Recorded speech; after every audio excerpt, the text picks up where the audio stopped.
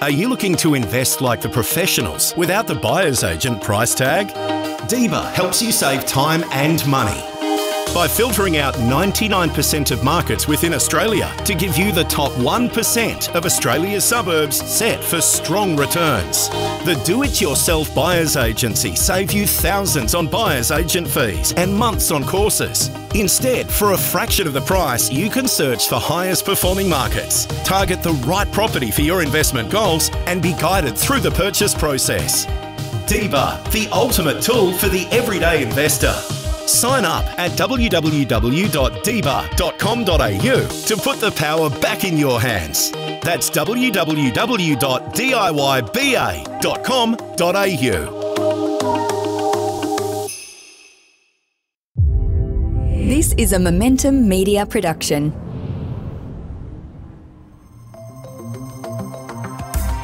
Welcome to the Smart Property Investment Show, the podcast by investors for investors. Hi, good everyone. How you going? It's Phil Tarrant here. I'm the host of the Smart Property Investment Show, smartpropertyinvestment.com.au, social media, Smart Property HQ is where you'll find us. And please, everyone, keep those reviews coming. Podcasts off the charts, getting 250,000 downloads every month, which is quite good to see and refreshing. It just sort of reminds me the breadth or just how wide the listenership is to this podcast and how people are using it for making investment decisions. So I try and get it right most of the time. I'm not perfect, but as an investor myself, as you all know, I'll work it out along the way, and hopefully you can join me on that journey as we continue to create wealth through property, which is very much what this is all about. Why do I invest in property? Well, a lot of people, inverted commas, love property. I like to make money out of property, and that's the basis of my strategy is to how can I invest in property today to have more choices in the future. And as you know, and you've been tuning in lately, I've been sort of shuffling the decks on the portfolio recently, selling down some stuff, buying some new stuff, and that will continue over time, trading in a different type of assets after what has been a very good foundational portfolio that sort of capped out about 18, 19 properties inside the Smart Property Investment portfolio. We're selling that down, all parts of it down, and reinvesting it elsewhere. So more stories that come around that, but I had a very good discussion with Steve Waters from the Right Property Group, who was the buyer's agent that helped us establish that portfolio back in the day, and go and tune into that if you want to know what's happening. One area where I do invest, but I have commercial property, but I don't have resi property, is in Western Australia in Perth. I've been looking at it. I've had my buyer's agent considering it for me, and I may make a play in there in time, but I've been watching that market for some time now. I remember being in Perth about 5 years ago I was presenting at a conference for mortgage brokers, and I interviewed 3 real estate agents on stage, and let's just say their heads were low and their shoulders were slumped. It wasn't the best time to be selling in property and real estate in Perth in particular, especially when the prices they were selling property were lower than what it was 10 years prior. So it is a market that's gone through some significant cycles. It's feast and famine normally in Western Australia, particularly Perth, and from what I understand, it's having a bit of a bull run at the moment. So I want to have a bit of a spotlight on Perth today from the acquisition point of view, but also from a property management point of view. And I've brought in a local expert, Ashby Farrell. He's from a organisation called White Arch. It's a sales and also a property management business. He's the director there. I'm going to pick his brain to see what's going on in Western Australia. Ashby, how you going? You well? I'm well. Thank you for having me. Mate, it's good to see you. Why White Arch? There's got to be a backstory with that. It's my partner's always saying that I need to come up with something a little bit more glamorous for my story, because it is not that glamorous. Writing on a piece of paper what colours I love, shapes, things like that, and just putting them together. My favourite architectural feature in a property is an archway, and my favourite colour, or it's not really a colour, is white. Put them together, and you've got 2 of my favourite things in a home, which is a white arch. So that's how we came to it. Mate, I like it. I quite like the logo as well. It's very sort of clean, and no doubt we'll see it splash around on top of buildings one day. And I think that's probably the pathway that you're going in. So why do you work in real estate? How'd you end up finding yourself in real estate? It's a funny story. So I grew up playing a lot of sport. I was quite good at tennis. I traveled around the world playing tennis. I was semi-professional and did all of that. And I came back home and said to Mum, don't want to play tennis anymore. It's a grind, it's not fun, all of this. She said, well, you've got to go get a job. Okay, so I went and started coaching tennis. And as you do, you climb up the ranks. And all of a sudden, I was in a pretty senior position in Perth, coaching tennis, one of the biggest academies here. And I realized, hang on, this is not what I want to do. I just was doing this for a bit of money because mum was going to kick me out of the house. Yeah. And so I sat down and I said, well, what do I like to do? And I ummed and ahed, and I had a friend who their parents were in real estate, quite, prominent agents in Applecross in one of the premier suburbs in Perth. When I sat down, I said, oh, what's involved in real estate? It gave me a bit of a rundown. And I thought, oh, that sounds like something I'd like to do. I like to talk to people, and I love homes. I was on real estate website, realestate.com every night. So I thought, all right, let's go do the course and find a job. So I just went down to the local professionals in Mount Lawley, and I said, can I have a job? I've done the course. And they said, yeah, okay. And that's how it started. So what was your first day in real estate like? I was late. I remember that. So we had my first day in real estate. They said, don't come in on the Monday, come in on the Tuesday. We have our sales meeting. That can be your first day and you can meet everyone. It's a perfect opportunity. So, okay. And of course, I lost my keys that morning. And, I'm freaking out. Can't find my keys anywhere. And by the time I decide to get a taxi, I'm already late. So then I get a taxi, end up getting there 30 minutes late. There really wasn't much to it 10 years ago, though. Every office is different. Essentially, in that office, it was sink or swim. So I met everyone. They gave me my little cubicle. They said, here's 5,000 drop cards and we'll check in with you once a week. And that was kind of it. Wow. So do you remember making your first phone call? I do. It wasn't too bad. I don't mind. I mean, I don't cold call now, as you say, but I don't mind the calls or speaking with people or the rejection, as people say. I don't know if that's from playing tennis, being an individual sport. I'm not sure. So it wasn't too bad. But that first day on the phone, there was a lot of bugger off your real estate agent. And I thought, this can't be the way that everyone's doing it. But that's what everyone was doing. Yeah, I think a lot of people are attracted to real estate. And I think, I might get this number wrong, but like 1 in 8 working Australians have something to do with real estate. That could be construction and all this sort of stuff, right? So it's a popular pathway for a lot of people. And I think a lot of people find themselves in real estate because they don't really want to be doing what they're doing. And it sounds like you've had that story with tennis and tennis coaching. Do you still play tennis today? Do you ever pick up a racket and have a hit? I was still playing in state league until about a year or 2 years ago. My knee went kaput. Yeah. And that was the end, So I've decided done with tennis lifestyle. Have you played pickleball yet? No. Would we consider that a real sport? I don't know. It's the fastest growing sport. It's the fastest growing sport in North America. People love it. And there's a couple of clubs doing it here in Perth, but I don't think it's for me. I think I've got that tennis snobbery about me. Oh, yeah. Well, we all our kids play tennis, so I like tennis. It's a good family sport, but fantastic. Anyway, we're very recreational, no doubt. Nowhere near what you're doing. So real estate, you're at it for a decade, and then you went, I want to create my own shop. Is that what happened? Yeah. So I had a few different shops that I was at during that period. That first one I got fired from, as you can imagine. I showed up late on the first day and I was finding it hard to get sales. Did they pay you a salary or they just went commission only? I was debit credit. Okay. So they did pay me a salary. Essentially, once I got my first sale, they were like, yeah, okay, that'll pay back what we paid you. And off you go. I don't think it's going to work out. So then I had a few different shops that I worked for over the years. And yeah, about 2 years ago, I just thought, okay, where do I want to be in my career and long term and goals and family and all of that. And it just felt like the right time to go do it. Yeah. Yeah. And, going out alone is quite daunting, but it can also be quite satisfying because you're the victim of your own, you're the captain of your own ship, right?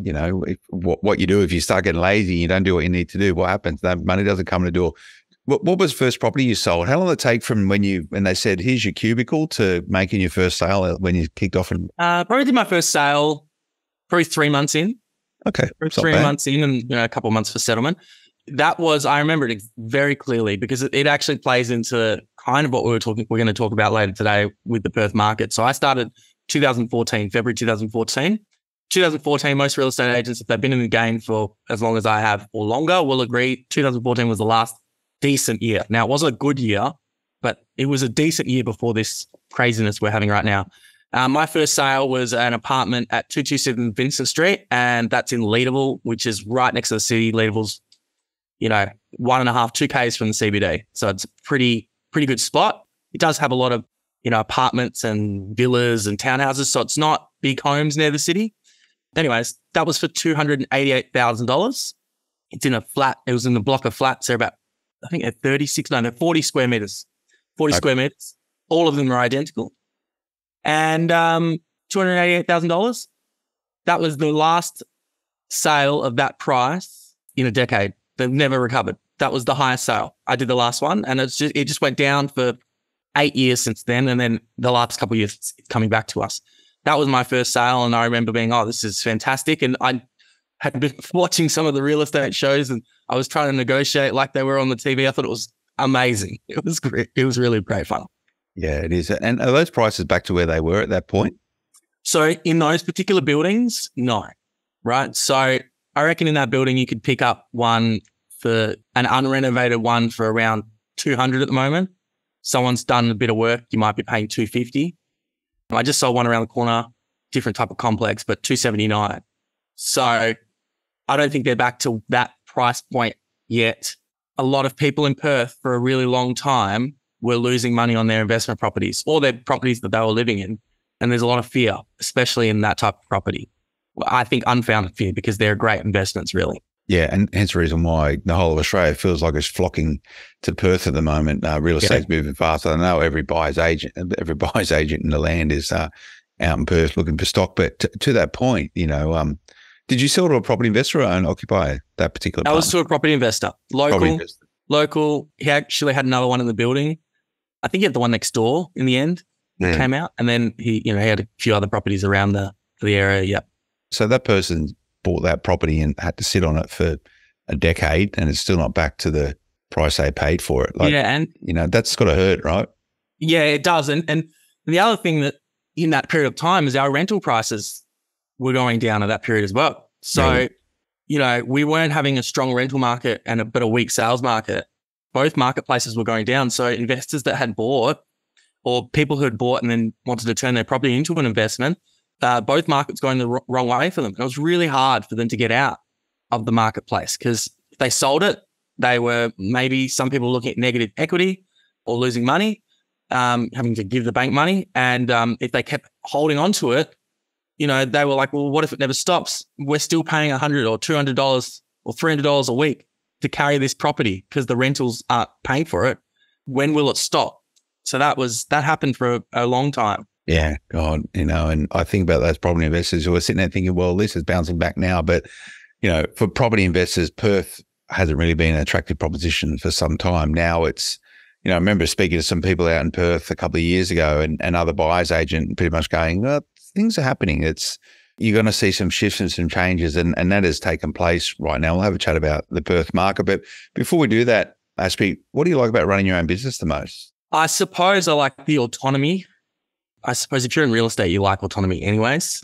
But when I worked for someone else, as much as you're a commission-only agent, the money that you earn or the business that you do is really off your own back, you still have that sense of at the back that you're working for someone else and you need to play by their rules and, not to disappoint them. If you, want to go away or something, you still and ah about these types of things because you're still an employee. So I really like just being able to, choose the pace that I want to go at, make sure that all my clients get the service that I want them to get. That's from admin through to myself.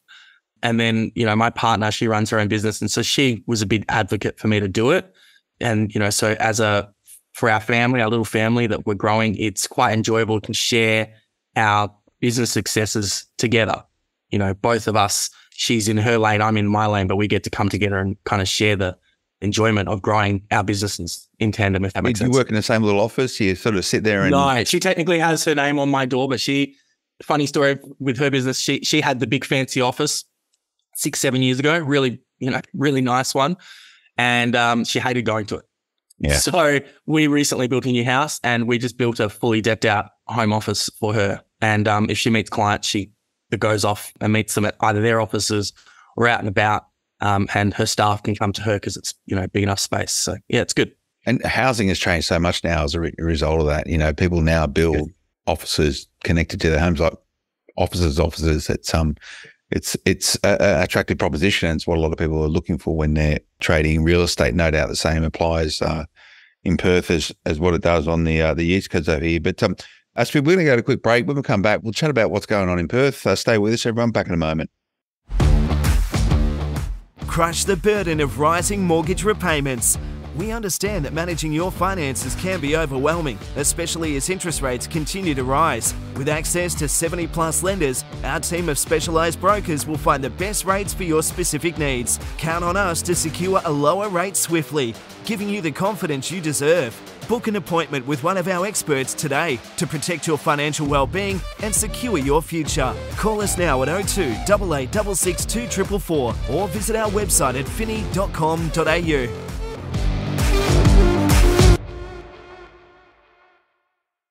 Welcome back. It's Phil Tarrant, host of the Smart Property Investment Show, having a chat with Aspie Farrell. He's from White. What's your email address, Aspie?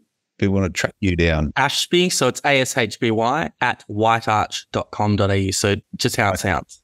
All right. And because you do sales, but also property management, which is primarily what I have a chat about. But what are you seeing in the Perth market at the moment? I sort of referenced, conversations I was having a couple of years ago. People were saying, okay, now it's time. I think there's going to be a reversal of market conditions. And I know many people who have bought property out in Western Australia. We did the big Smart Property Investment Fast 50 report earlier this year, and the Perth market particularly, but some of the surrounding suburbs, north and south of it, or a lot of them rated very well in terms of where to put your money today for the best capital growth over the coming period of time. So stuff's happening in Perth and Western Australia. What are you seeing, mate? You're seeing high levels of activity and capital growth? Really, really high levels of activity at the moment. We had, just like the whole of Australia, we had that stagnant period during all the rate rise news cycles, but Perth performed pretty decently over that period. We didn't see massive amounts of growth, but we saw nice, stable marketplace. But the main issue that we were facing is stock levels have just been dropping and dropping and dropping week on week for 4 months now. So in terms of capital growth, we're seeing it, a lot of people, they're starting to snap up those properties in the band of the suburbs that's probably 5 to 10 Ks from the city, right? So it's still really convenient to get to Perth, and they're all subdividable. And I'm seeing that people are buying those in preparation to subdivide them for the years ahead, because they are seeing that the stock is just not there and that there's going to be need for a supply at some point. And so I sold about 4 or 5 over the last few months in an area called Morley, which have big blocks, somewhere between 700 and 900 squares, and they're all subdividable into 2 or 3 lots. And they were just selling like hotcakes. And every agent in that area said that they're just, anyone that wants to do a subdivision is out there and they're just trying to pick it up, And that property investors are snapping this stuff up? Yeah, property investors. So 3 people bought, 2 Eastern States buyers bought these types of properties from me, and they just having the tenant in there at the moment because they're getting great rental return, and they're preparing for maybe a year when the building prices come down to do a subdivision, chop off the back, build another little property, and everyone will be different. Some people will sell it and some people will keep it, hold on to it as an investment. Yeah. Yeah. And they're genuine subdividable. They're not like granny flats. They're proper, like you're still going to end up with a proper 350 to 400 square meter home. This is what we're talking about. And over on the East Coast, it's probably unheard of to get 700 squares within, it's a 10-minute drive to the city. Right? It's like really What sort of price are they going for? Somewhere between, on the low end, high 5s, and that's probably doesn't exist anymore. That's probably 3 months ago. Probably now you had to pay low 6s. No. And on the high end, you probably up to low 7s. Anything that's too well done, something that's been renovated, then they're going to own occupiers. Yeah. Maybe, an investor's not going to, the numbers don't stack up, but anything that's sub 700, the numbers really stack up and they go, okay, let's have a crack. Yeah. And sort of, you can split it. Can you do townhouse developments like 3 or 4 on those blocks? The zoning, it'll be dependent on the zoning. So those ones I was selling were 2s or 3s. The ones that are closer to the main roads or on the main roads, you certainly can. It's also building to your demographic. Here in Perth, we love a house with some land. So if you can do, lots of 3 where someone's still getting, 3x2 with like a little yard, it's probably actually going to do better than selling 4 smaller townhouses. Yeah. And the local council, are they pretty open, amenable to development? Because I know out on the East Coast, like trying to get stuff through councils, like pulling teeth. Which council is Morley in? Is that? Bayswater. The Bayswater Council. Yeah, Bayswater's pretty good. Yeah, they're pretty good. they know that there's not enough property where they are. They know that they need to probably bring their block sizes down a bit, bring their density up a bit, because it is so convenient to the city. And they're one of the last suburbs that close that are practically every block there is 700 or 800 squares. So there's a lot of subdivision that can be done through that area still, and a lot of development that can be done through the area still. This is the infill. Has it got the yes, the infrastructure, and has it got the amenities there? It's got like pools and And that's why people love Morley. It's got great family facilities. It's got the train line, so getting into the city is very easy. It's got great bus services, and the schools. They love the schools. And the sort of local, sort of NIMBY type people, not in my backyard, or they're quite happy with, well, they're probably all getting uplifts in the value of their properties, but everyone's happy with the changing nature of the suburb. I think so. I think, as you said, they're all getting an uplift in the value of their homes. And Morley was hit pretty hard. Well, all of Perth was hit pretty hard. So a lot of people are just relieved that they're finally getting some value out of the investment that they might have made 10 years ago. Yeah, and who's selling it? Is it owner-occupiers, or are they investors selling sort of assets that they've finally got a little bit of growth on? Yeah, I'd say it's owner-occupiers. Owner-occupiers are selling. Pretty much. Yeah, I can't put a number on it, but a majority of that stock is going to be people that have been there for a really long time. Like a really long time. We're talking the ones that I was selling personally, every single owner of those properties had owned them for more than 40 years. Okay. So they're sort of downsizing, are they? And how do they normally configure? Is it normally a house on the front of the block and a big backyard? Yeah. So if you're lucky, you'll have the house in the front of the block. So Morley was typical. You'd have a really big front yard and a good sized backyard. So your house is kind of in the center. Yeah. Whereas an area like Yokine, which is just up from Morley, a lot of the houses, Yokine's a fantastic spot to invest in because all the houses are at the front of the block. And so you can buy that rundown home, renovate that front and subdivide, sell the lot or build something in the back.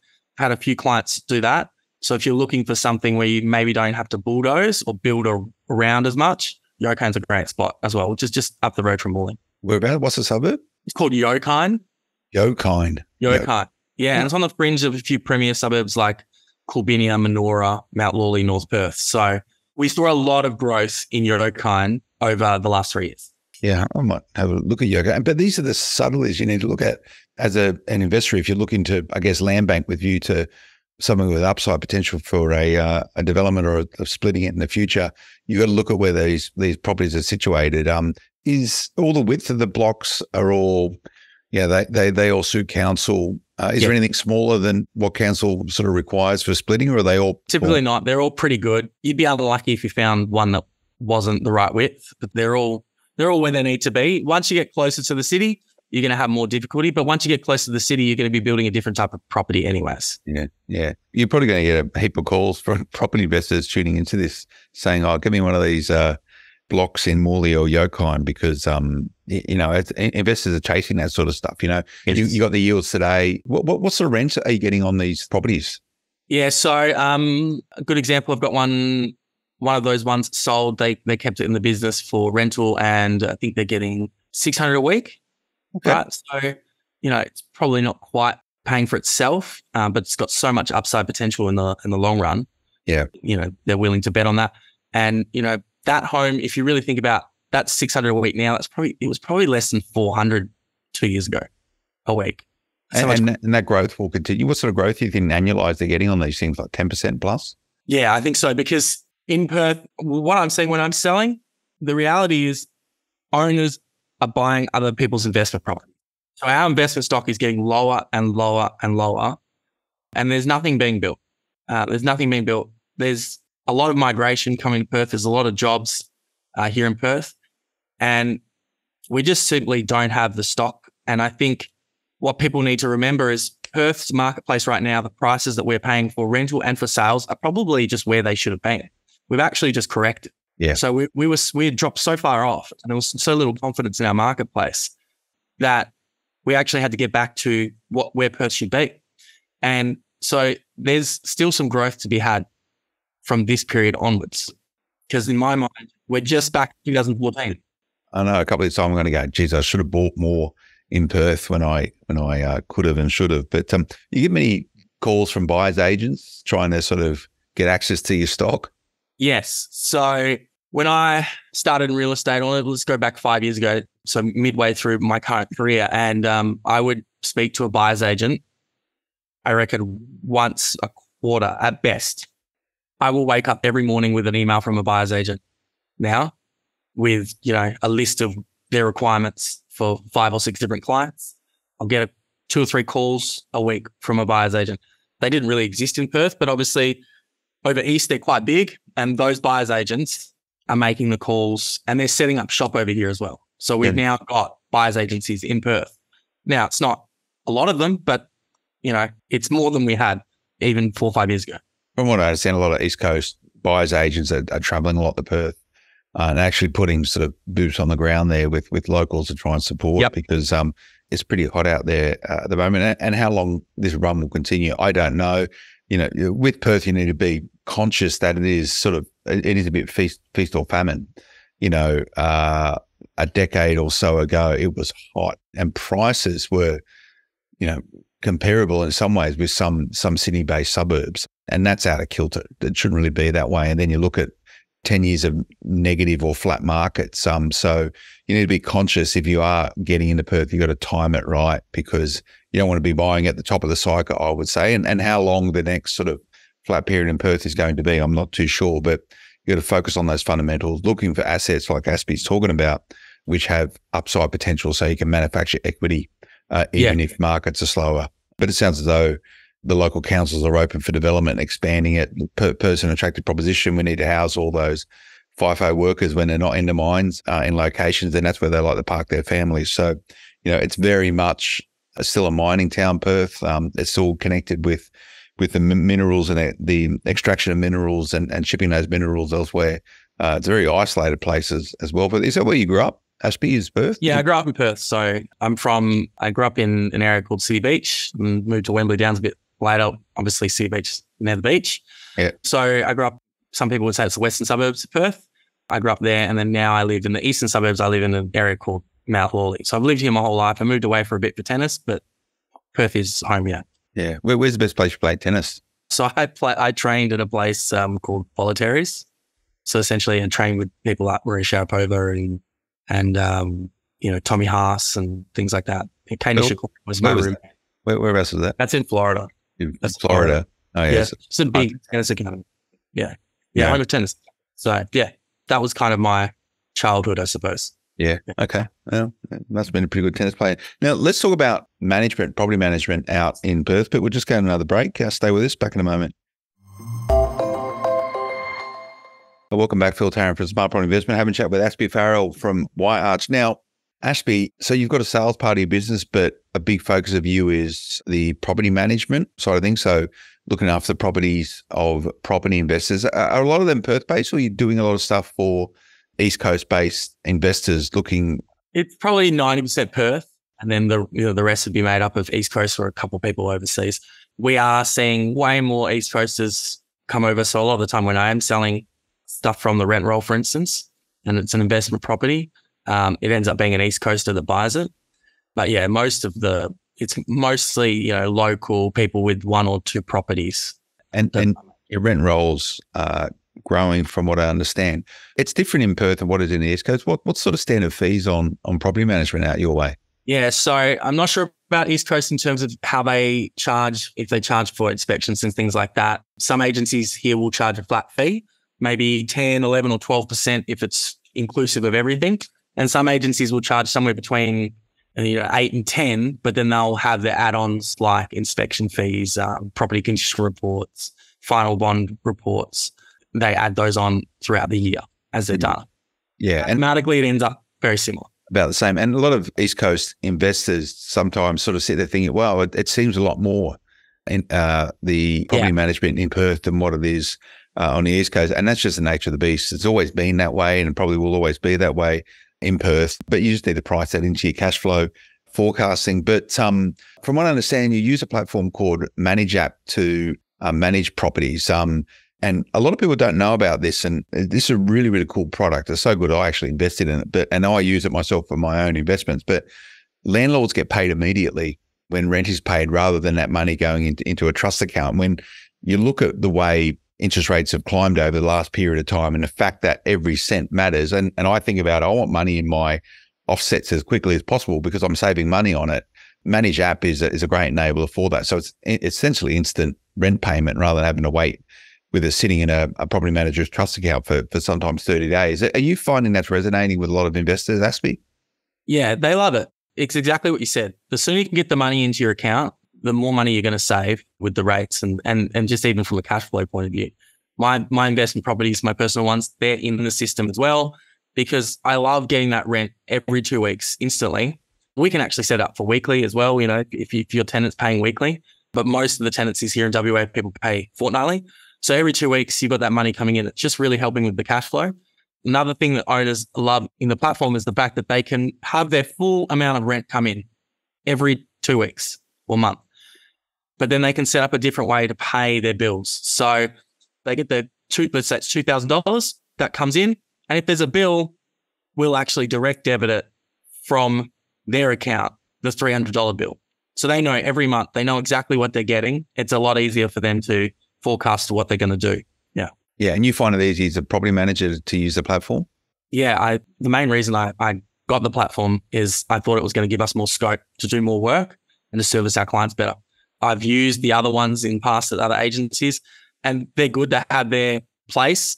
But I didn't think that if you really wanted to build a big business that service your clients just, to that same level, I needed something that would give us that scope. And I think Managed does that. Well, that's good feedback. And, as an investor in a business, obviously that's pretty cool. But, landlords love Managed. And whenever I speak to landlords and I say, why would you want your rent funds sitting in a trust account that you can't access for a period of time when it can come directly into your bank account, into your offset account, offsetting interest?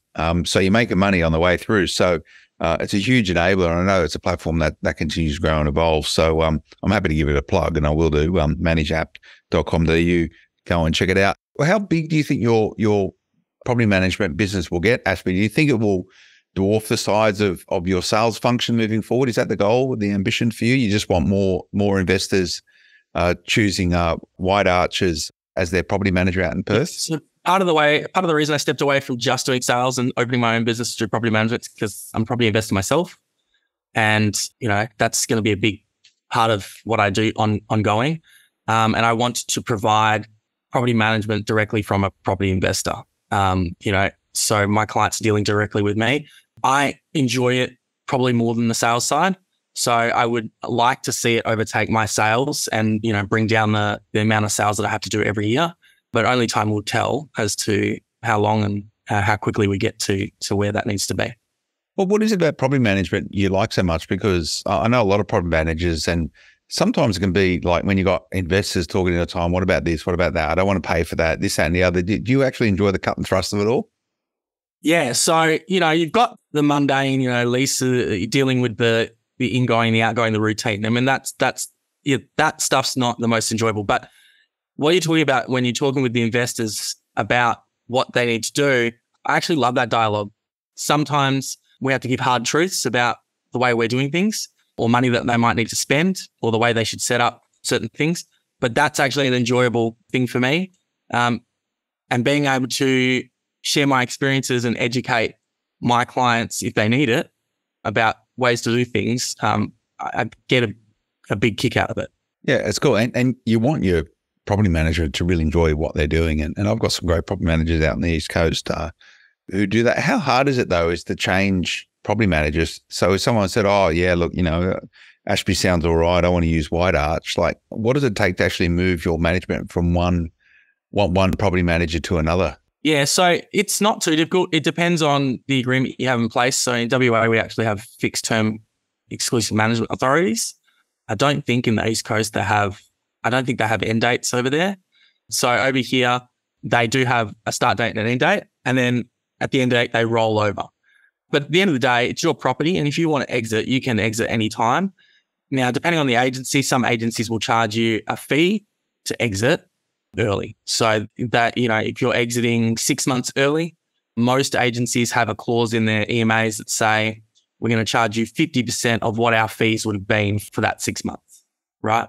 So, and some agencies will just go, well, if we haven't serviced you well enough to keep you, off you go. And some agencies will 100% charge that fee.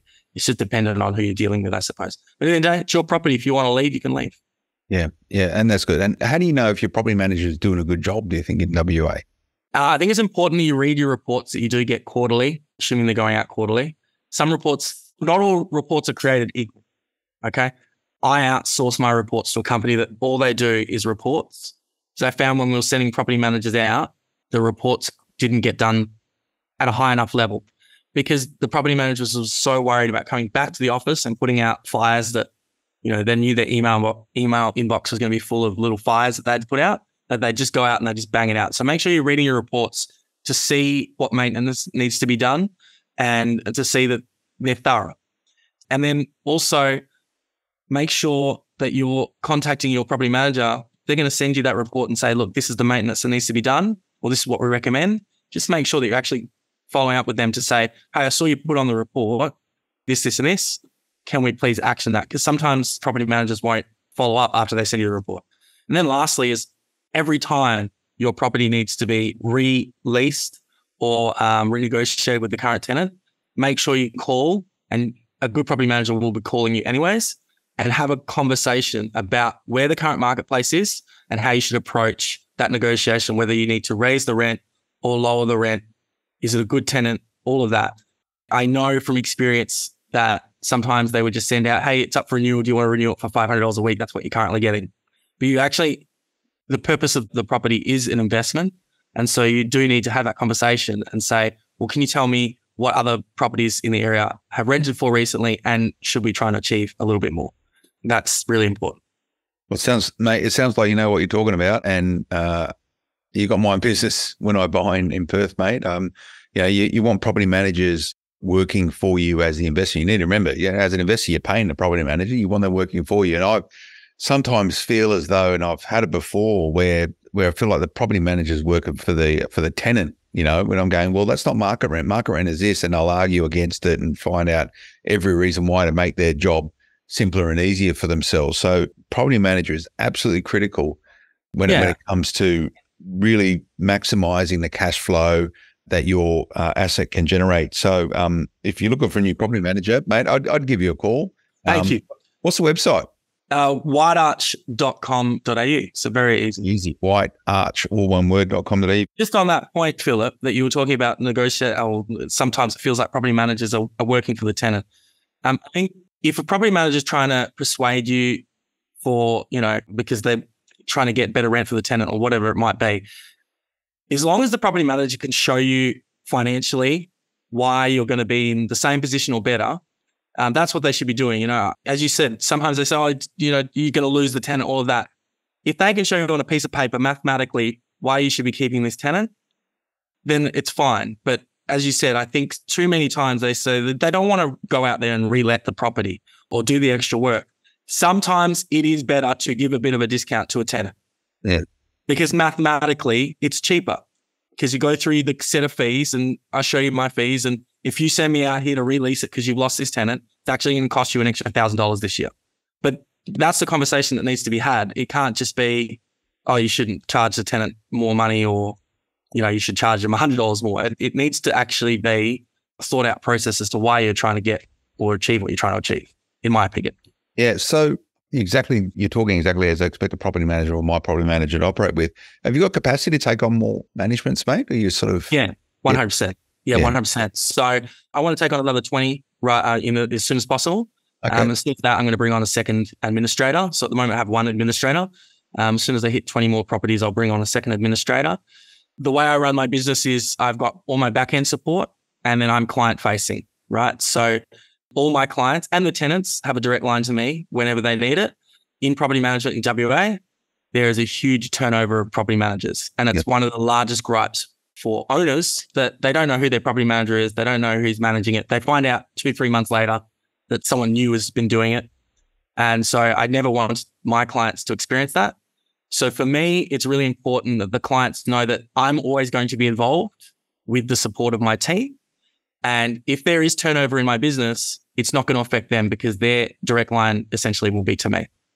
I guess also back to manage, if people choose you as a property manager, they're going to be able to use that platform and get their rent paid immediately. And they've got, yeah, exactly. And they've got 24/7 access to the platform. So you'll be able to see everything in there. You get your rent paid. You can pay your bills in there yourself if you want. And you can go in and you can pay yourself your rent early if there's money sitting there and you weren't on an instant payment cycle, for instance. So it has all of that user-friendly features, I suppose, which landlords love. Well, yep. Landlords love managed. Anyway, I like people speaking good about it because I think it's a great platform. Tenants love managed as well, FYI. Tenants love managed as well. Which is good. A happy tenant's good for you. Well, mate, let's check in. I want to see how many people call you up to say, hang on a sec, I don't think my property manager's doing it right for me in Perth at the moment. You can do all of Perth or any particular areas you like to concentrate in? I can do all of Perth.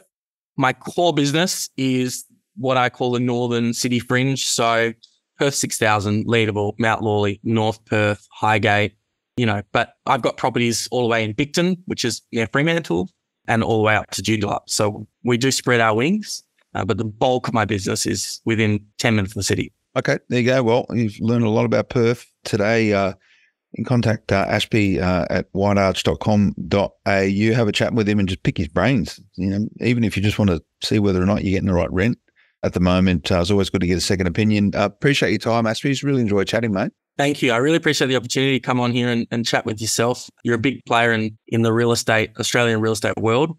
I watch a lot of your podcasts, so it's really a great opportunity, and I really appreciate your time. Mate, I appreciate the feedback. It's pretty easy. If you want to come on for a podcast, it's pretty easy to have a chat with me, isn't it? Yes, I've found it very easy. Nice one.